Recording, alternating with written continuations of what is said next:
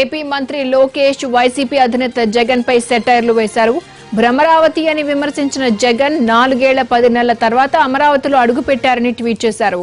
నూతన గృహ ప్రవేశం చేసి ఒక్కరోజు కూడా ఉండకుండా హైదరాబాద్ వెళ్లిపోయారని విమర్శించారు లోకేష్.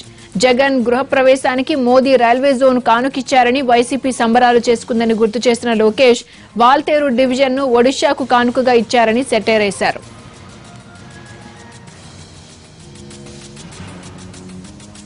దీనికి సంబంధించి పూర్తి సమాచారాన్ని మా ప్రతినిధి పిఎంఆర్ చంద్రశేఖర్ అందిస్తారు. పిఎంఆర్ చెప్పండి, నారా లోకేష్ ఏమని సెటైర్లు వేశారు?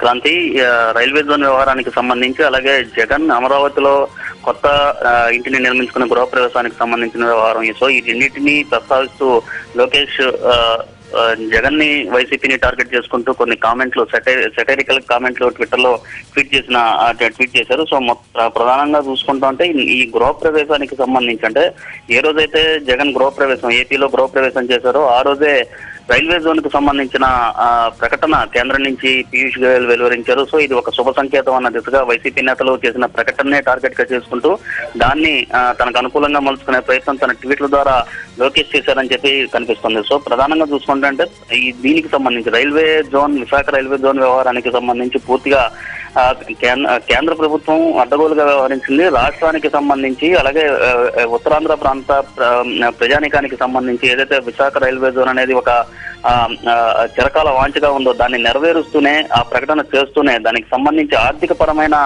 దెబ్బ కొట్టే విధంగా విశాఖకు సంబంధించి విశాఖ కేంద్రంగా రైల్వే జోన్ ఏర్పాటుకు గ్రీన్ సిగ్నల్ ఇచ్చినప్పటికీ ఆర్థిక పరమైన ఇబ్బందులు వచ్చేలాగా జోన్ విషయంలో వ్యవహరించారు. మొత్తం ఒరిస్సాకే గిఫ్ట్ ఇచ్చేలాగా చేశారు తప్ప రాష్ట్రానికి ఏమాత్రం న్యాయం జరిగేలా వ్యవహరించలేదు. సో ఇది ఖచ్చితంగా ఒక కుట్రే అనే విషయాన్ని లోకేష్ తన ట్వీట్ల ద్వారా చెప్పడమే కాకుండా దీనికి సంబంధించి సో ఇటువంటి సంక్లిష్ట పరిస్థితుల్లో కావచ్చు అలాగే ఆర్థిక వెసులుబాటు లేకుండా ఆర్థికంగా నష్టం చేకూర్చే విధంగా రైల్వే జోన్ కేటాయింపు రైల్వే జోన్ కు సంబంధించిన ప్రకటన వచ్చినప్పటికీ దీన్ని పూర్తి స్థాయిలో జగన్ స్వాగతించడం అనేది కుట్రలో భాగంగానే నారా లోకేష్ తన ట్వీట్ల ద్వారా ట్వీట్ల ద్వారా ప్రజల్లోకి తీసుకెళ్లే ప్రయత్నం చేశారు.